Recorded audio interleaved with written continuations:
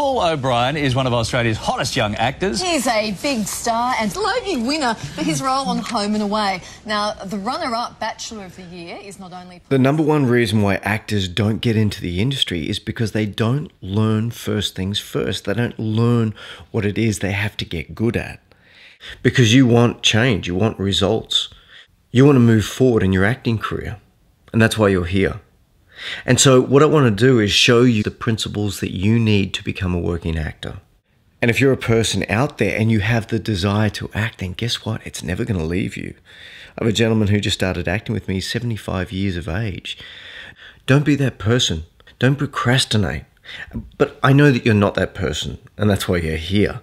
Because you want change, you want results. You want to move forward in your acting career. And the stuff you're going to discover is going to blow your mind.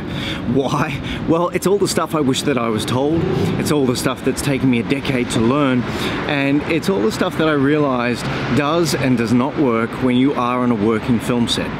And the reason why I feel as though I'm so qualified to do this is because I have worked with some great people and I've made some serious mistakes, and I don't want you to go through the same thing. I want to save you a lot of time and a lot of money and make sure that you really give this industry a go.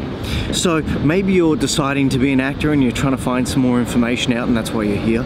Maybe you're an actor and things aren't going the way you hoped, or you want to know how to move forward at a faster rate. I feel really fortunate because I've had the opportunity to work with some fantastic people and to see how they behave as actors. And it's really interesting that you see how simple great actors make it. And the best actors in the world, their advice is vastly different to what's been taught in acting schools all over the world. You know, you hear guys like Brando and De Niro, and their advice is very, very different.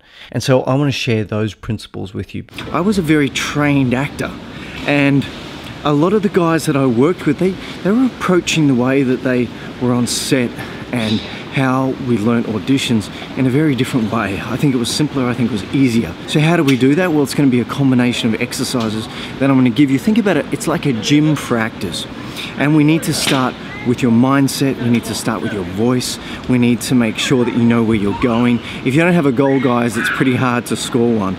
And so these push-ups, if you will, these emotional push-ups, they're going to be a part of your daily hour of power. So we get you muscled up mentally, physically, and moving forward as quickly as you can. And it's totally possible, and I know you can do it, and that's why you're here. So let's do it together, let's make it happen.